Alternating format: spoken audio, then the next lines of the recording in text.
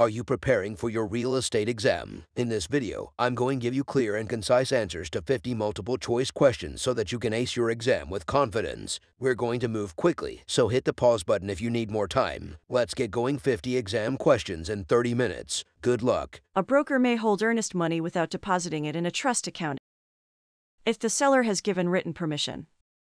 If the buyer has given written permission with written authority to do so. Under no circumstances.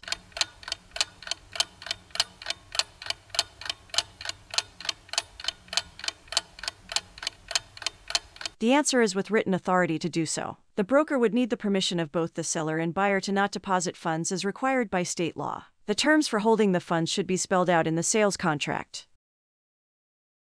A leasing agent has received a security deposit for a lease. What is her next step?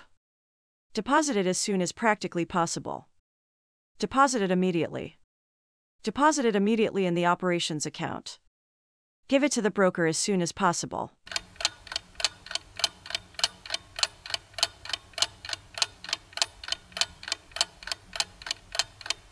The answer is to give it to the broker as soon as possible. The broker or property manager is responsible for depositing all funds in the trust account per the times required by state law. A leasing agent has given a security deposit check to the property manager broker. The broker should deposit the check in the bank, any designated interest-bearing trust account, a security deposit trust account, any designated account including operations.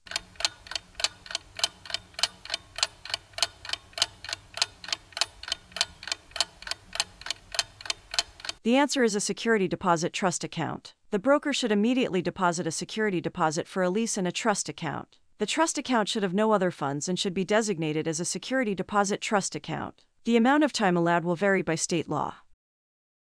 Commingling is the opposite of subordination, subrogation, separation, mixing.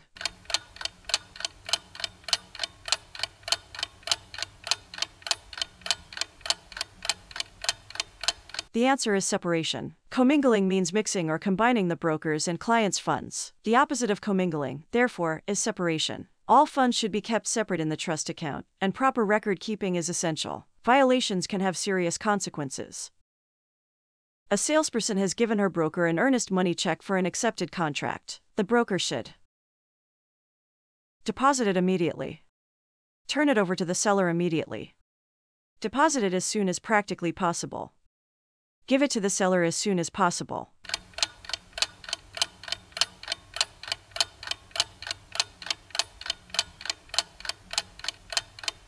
The answer is to deposit it immediately. All trust funds must be deposited based on state law. However, a good rule of thumb is to deposit them immediately or as soon as possible within the state guidelines. The funds should be deposited in a trust account with no other funds, and as always with trust accounts and escrow accounts, perfect accounting of every dollar in and dollar out is required. Holding earnest money without depositing it is legal if done by a broker. Always illegal. Legal if done with written authority. Legal if done with oral permission of the parties.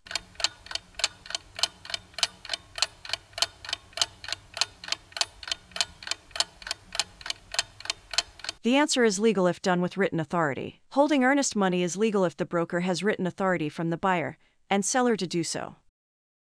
Trust accounts hold buyer's funds only, seller's funds only, funds for the firm, commissions and other sellers, funds not belonging to the firm.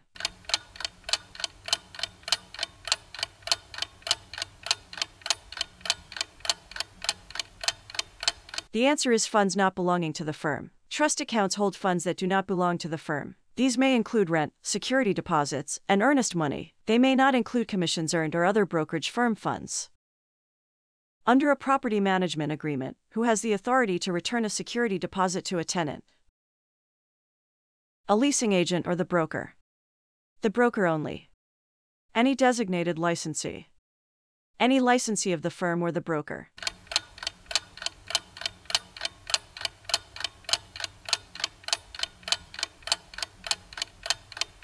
The answer is the broker only. Only a broker can determine when and how a security deposit can be disbursed under the terms of the lease contract, and property management agreement. What must a broker do to make a dispersal from an escrow account when the seller and buyer do not agree on how the funds should be dispersed? Notify all parties at least 30 days in advance. Get all parties written permission to disperse the funds.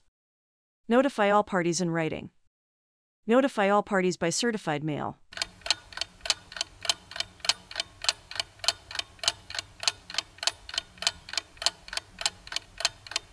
The answer is to get all parties written permission to disperse the funds. Brokers may not disperse funds without the permission of the parties. Each state has laws that cover the steps a broker must take if there is an earnest money dispute. When a principal broker deposits earnest money received from a purchaser into a trust account, he is protecting himself from the charge of novation, conversion, commingling, either commingling or conversion.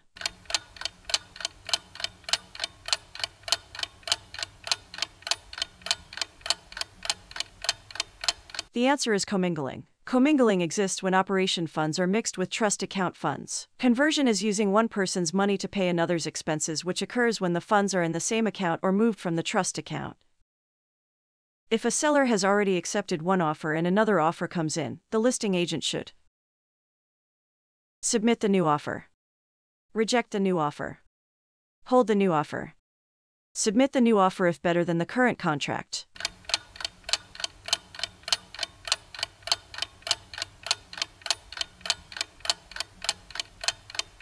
The answer is to submit a new offer. The listing agent must promptly submit all written offers for real property to the seller up to closing. In this situation, the seller may want to accept a backup contract. All of the following are essential elements to a lawfully enforceable contract except recordation, mutual assent, legality of object, consideration and competency.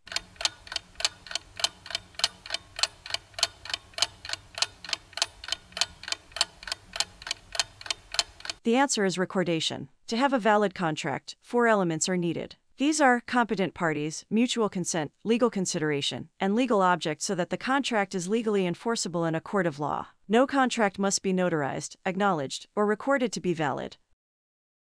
An oral lease for 2 years is not enforceable due to the usury laws, statute of frauds, Uniform Commercial Code, statute of limitations.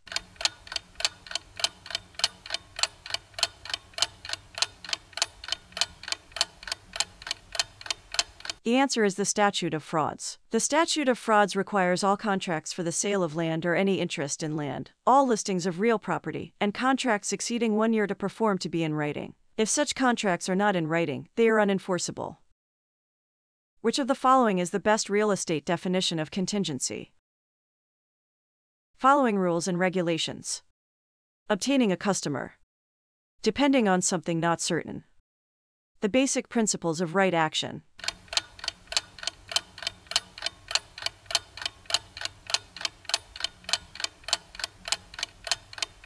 The answer is depending on something not certain. A contingency is a provision in a contract that requires the completion of a certain act or the happening of a particular event before that contract is binding. In other words, the contract depends on something that is not certain to happen. An option in a contract by which the owner of property gives another person the right to purchase his or her property for a stated sum within a given period of time is a voluntary encumbrance, an involuntary encumbrance, a voluntary lien. None of these.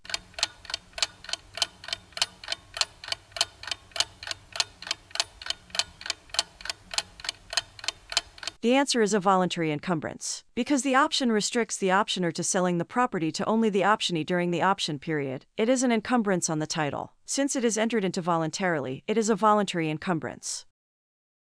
Under the 1988 Fair Housing Amendments Act, the definition of protected handicapped or disabled individuals include all the following except those with HIV, IDS, the mentally disabled, an alcoholic with a history of violence, a drug addict in treatment,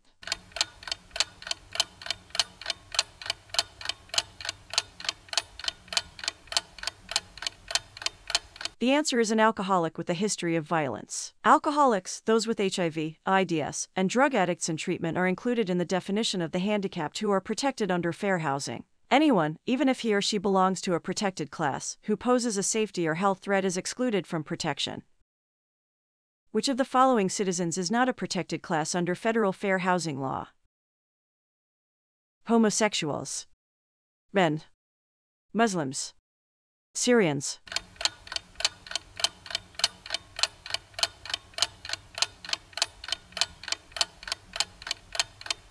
The answer is homosexuals. Sexuality is not protected under federal law. Remember protected classes with fresh corn: familial status, race, equal, sex, handicap, disability, color, opportunity, religion, national origin.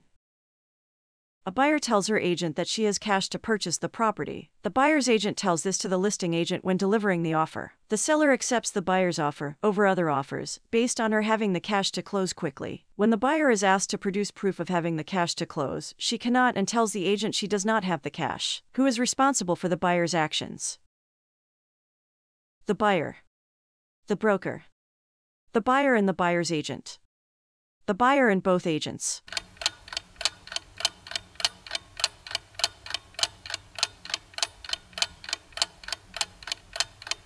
The answer is the buyer. The lied to all parties and is the party who is responsible for making a false offer. In this case, the seller would most likely keep the earnest money, since the buyer acted in bad faith. A buyer's agent who is calling to set up a showing on a listed property should disclose the fact that she represents the buyer so that the listing agent can avoid a dual agency, paying a commission, disclosing material facts, divulging confidential information.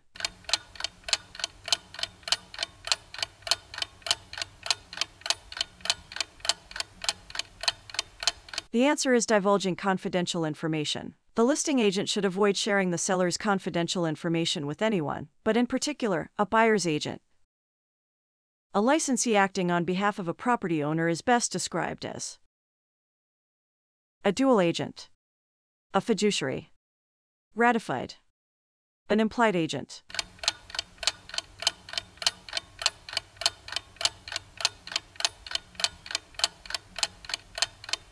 The answer is a fiduciary. An agent is a fiduciary. An agent must be loyal to his principal, fully disclose all material facts to his or her principal, account for all money to his or her principal, use skill, care, and diligence, and obey all lawful instructions of his or her principal. An agent is a dual agent if representing more than one principal in the transaction. An agent is an implied agent acting without express authorization, but assuming authority based on the principal's actions.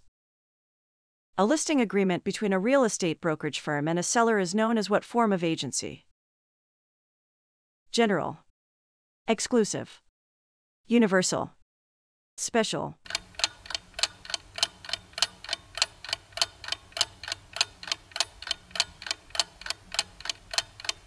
The answer is special. Special or specific agency, which a listing agent has, gives the agent no power to bind the principal. A general agent, such as a property manager, has limited power to bind the principal. Universal agency gives the agent, in fact, unlimited power to bind and act in place of the principal. In a single agency relationship, a real estate broker represents the buyer only. Only a buyer or seller, not both. Both buyer and seller. The seller only.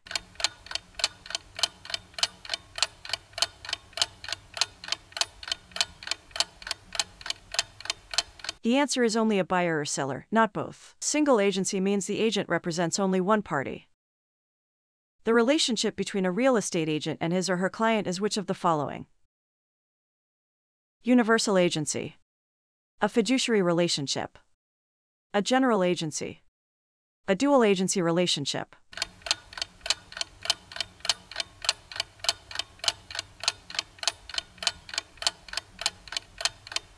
The answer is a fiduciary relationship. An agent and principal have an agency relationship. An agency relationship is a fiduciary relationship. Agents must be loyal to their clients, fully disclose all material facts to their clients, account for all money to their clients, use skill, care, and diligence, and obey all lawful instructions of their clients. Universal agency is created by a power of attorney. General agency is most typically found in property management contracts. Dual agency is between an agent and two or more parties.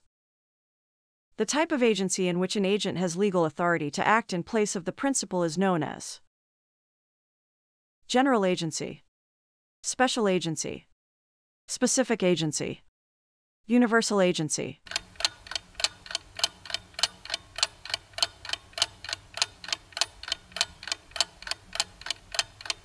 The answer is universal agency. Universal agency gives the attorney, in fact, unlimited power to bind and act in place of the principal. General agency has limited power to bind the principal, and special or specific agency has no power to bind the principal.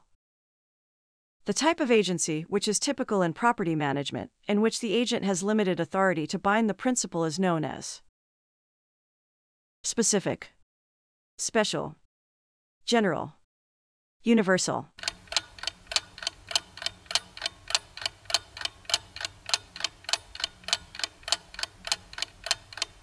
The answer is general. A general agent such as a property manager has limited power to bind the principal. Universal agency gives the agent, in fact, unlimited power to bind and act in place of the principal. Special or specific agency has no power to bind the principal.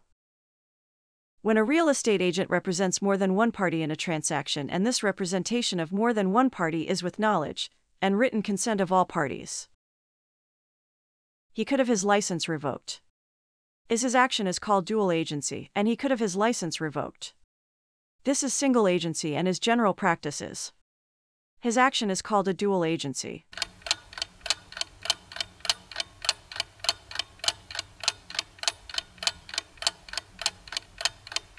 The answer is his action is called a dual agency. Representing two principals in a transaction is a dual agency. This is legal if both principals are aware of it and give their consent. Single agency is representing only one party in the transaction. Which form of agency gives the agent the broadest powers to act for the principal? Special agency, general agency. All grant the same powers. Universal agency.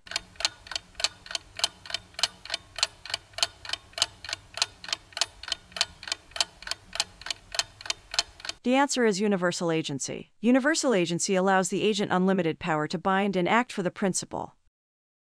Which of the following statements about brokerage operations is correct? The amount of a broker's commission for the sale of a home is limited by law. An exclusive agency listing permits the owner to sell without being liable for a commission. All agreements among brokers regarding division of commission must be approved by the real estate commissioner. A broker may never recover a commission if the contract was accepted after the listing expired.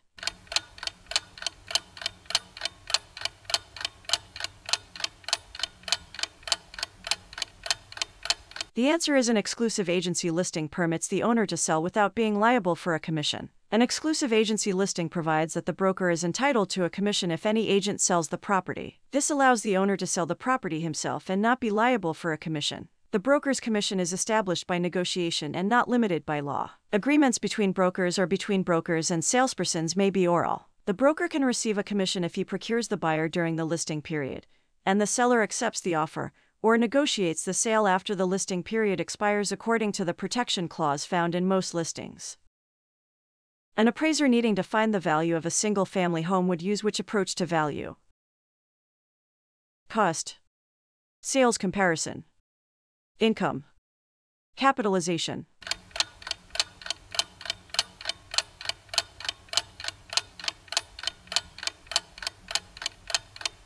The answer is sales comparison. The sales comparison approach is based on comparing sales prices paid for similar properties. This approach requires the gathering, recording, and comparing of sales data for comparable properties.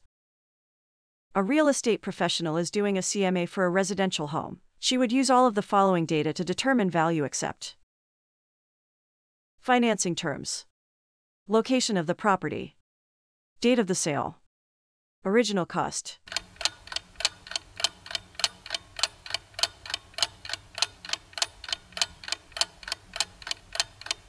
The answer is the original cost. In the sale comparison approach, properties are compared based on their features, location, conditions of sale, and time of sale. Neither the cost of construction nor the original cost is relevant to determining value. A buyer is considering buying lot to build a single-family residence. She hires an appraiser to appraise the lot. Which approach to value would the appraiser choose to complete the task? Land residual approach, Sales comparison. Income approach. Reproduction cost.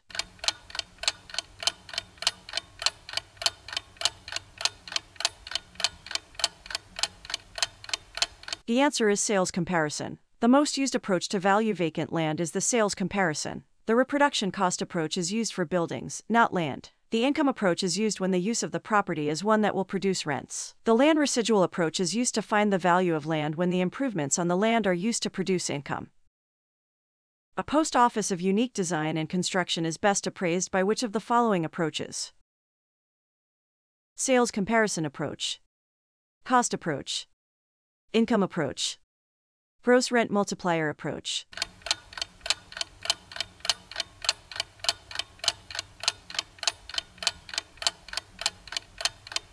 The answer is the cost approach. Special purpose and public service buildings and buildings of unique design and construction would be best appraised using the cost approach, since there would be very few comparable sales for market data analysis, and there is usually no income produced by such properties.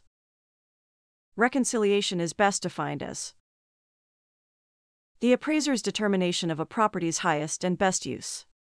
An average of the value from each approach to value. The appraiser's weighing of each property and approach to value.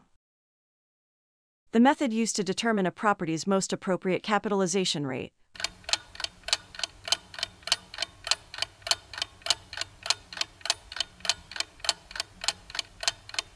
The answer is the appraiser's weighing of each property and approach to value. Reconciliation is the final step in the appraisal process, in which the appraiser weighs each approach to value and determines which is most relevant for the type of property being appraised. Averaging is never used in reconciliation. Replacement cost is best described as the cost of purchasing an equally desirable property, constructed of the same or similar materials. Cost of building a property of equivalent utility with the same or similar materials. Original cost adjusted for inflation. Cost of building an exact replica of the subject.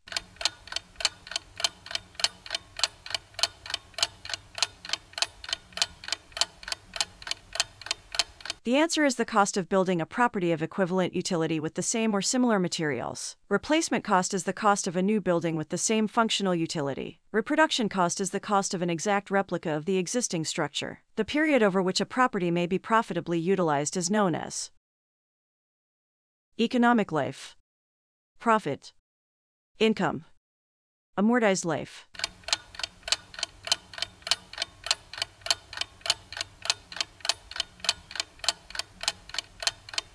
The answer is economic life. The economic life is the estimated period over which an improved property may be profitably utilized so that it will produce a yield over and above the economic rent attributable to the land. At the end of the economic life, the building is usually torn down or rehabilitated. The economic life can never be greater than the physical life, but is usually less, as physical life refers to how long the structure can stand, and economic life refers to how long it is profitable to keep it standing. Compared to physical life, economic life is usually shorter or longer, depending on the type of improvement. The same. Longer. Shorter.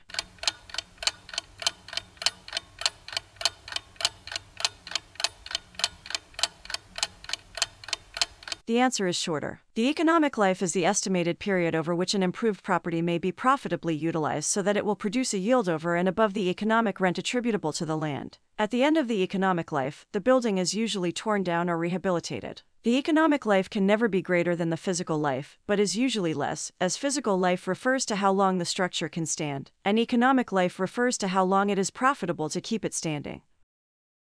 The income approach would be used for appraisals of heavily mortgaged properties, newly opened subdivisions, commercial and investment properties rented to tenants, heavily insured properties.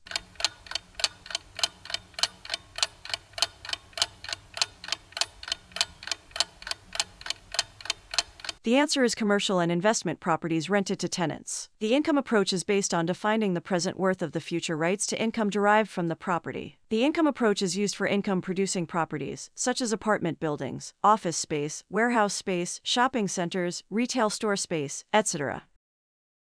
An appraiser seeking to find market value would be concerned with all of the following except current market sales, income value, original cost of the property, Reproduction cost.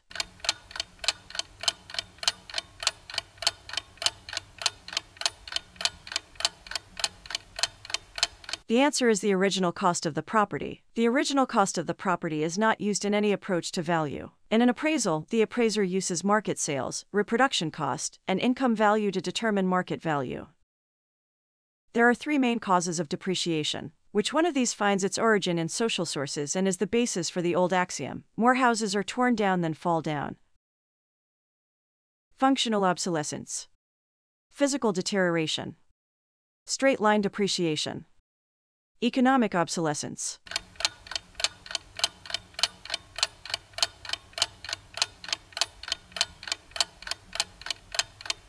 The answer is economic obsolescence. Depreciation may occur from physical deterioration, functional obsolescence, or economic obsolescence. Economic obsolescence, being incurable, would cause buildings to be torn down before they fall down. Two comparables are identical tract-type homes in the same subdivision, built in the same year, and both sold on resale within 30 days of one another. The lots are of identical value. Comparable number 1 was equipped with a standard builder's model range and refrigerator, while comparable number 2 had deluxe appliances that cost $1,000 extra when the homes were new. The home with the deluxe appliances was sold for $500 more than the other. The subject property has the standard builder's model appliances. Which of the following is true? A $500 adjustment would be made to comparable number 2. No adjustment would be made to comparable number 1, and a $500 adjustment would be made to comparable number 2. No adjustment would be made to comparable number 1. None of the above. No adjustment would be made to comparable number 1, nor would a $500 adjustment be made to comparable number 2.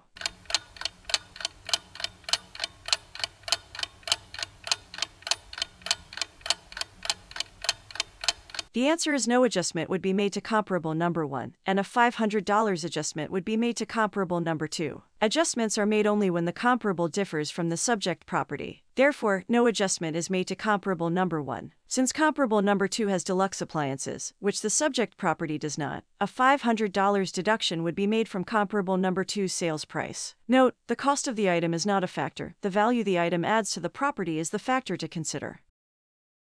Two appraisers were asked to appraise an apartment property. Both arrived at the same net income, but the first appraiser used a capitalization rate of 6%, while the second appraiser used a capitalization rate of 8%. In this case, the property with the higher cap rate will have a lower value, higher value, higher projected income, lower income.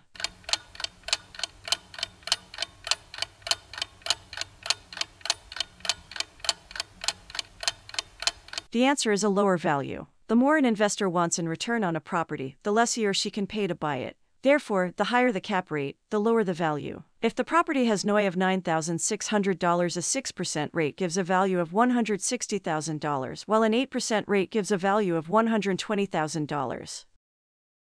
The sales comparison approach to value would be best used for which of the following? Industrial property, apartment property, school.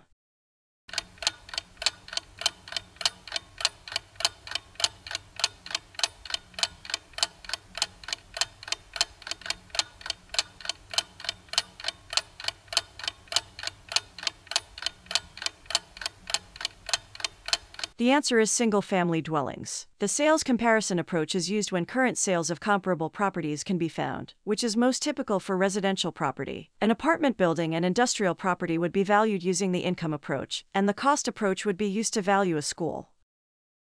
To appraise a special use building, an appraiser would most likely use the capitalization approach, market data approach, cost approach, comparison approach.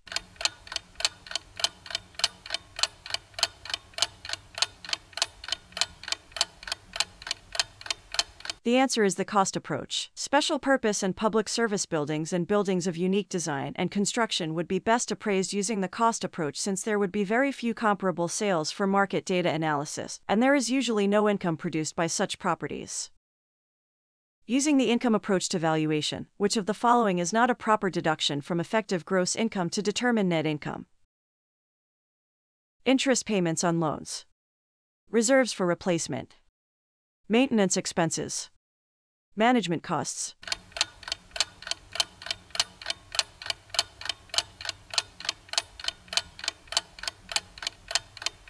The answer is interest payments on loans. Scheduled gross income, vacancy and bad debt equals effective gross income. Operating expenses equals net income. Interest payments on loans and income tax are not items charged against the property. They are personal expenses of the owner and will vary from one investor to another. Therefore, they are not calculated when determining property expenses. Reserve for replacements refers to money needed to be set aside each year to provide for the eventual replacement of short-life items, such as carpeting and appliances. What formula would be used to estimate the value of a property using the income approach to appraising? Net income multiplied by the capitalization rate. Net operating income divided by the capitalization rate. Capitalization rate multiplied by gross income. The value of the land and improvements minus the depreciation.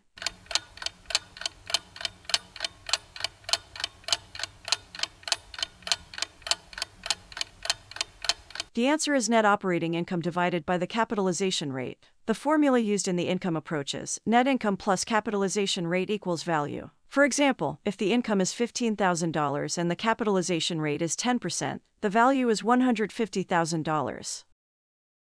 An appraiser was hired to prepare a feasibility study for adding a swimming pool to a 24-unit apartment building. What basic principle of appraising would be used? Regression. Contribution. Substitution. Competition.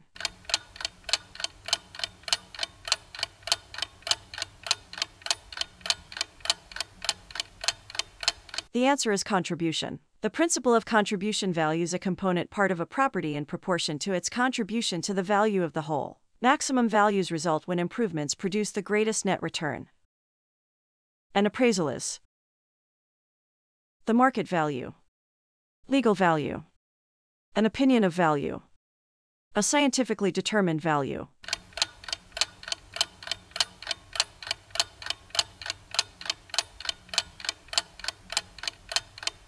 The answer is an opinion of value. An appraiser estimates market value. Since the market price is what buyers are willing to pay and sellers are willing to accept, an appraiser cannot determine the market price, but can give an opinion of market value. Demand is one of the elements that help determine value. In order for demand to be effective, it must be implemented by purchasing power, highest and best use, location, amenities.